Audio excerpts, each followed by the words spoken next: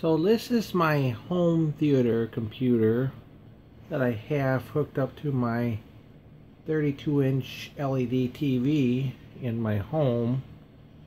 Right now I got the screen resolution currently set to 1440 by 900, something like that. Let me pull it up so we can see screen resolution. This is running Windows 7 Home Premium, and yep, I'm on 1440 by 900. The problem I am having is if I'm watching videos of any sort, I get the letterbox format where I either have black on top and the bottom of the TV screen.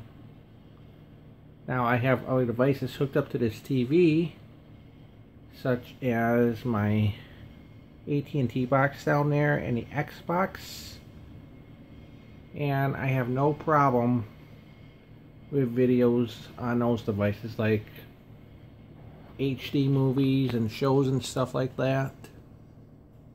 I don't have that black on the top or bottom of my TV screen. It's only on my computer.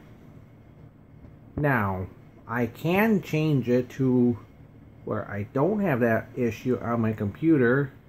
What I gotta do is I gotta switch this to the 1920 by 1080 screen resolution. Then I don't have that problem. But when I switch it to that resolution, this is what happens.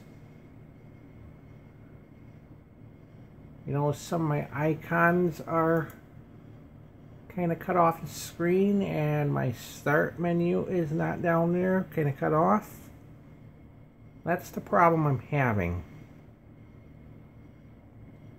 I am wondering, is it my TV that could be the cause of this?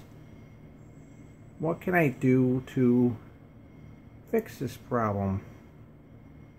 Now for this TV, I keep it set at 1440 by 900 because it's easier for me to read the stuff on the computer in that screen resolution.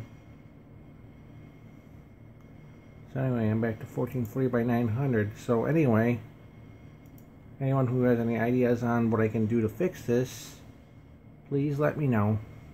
Alright, thanks.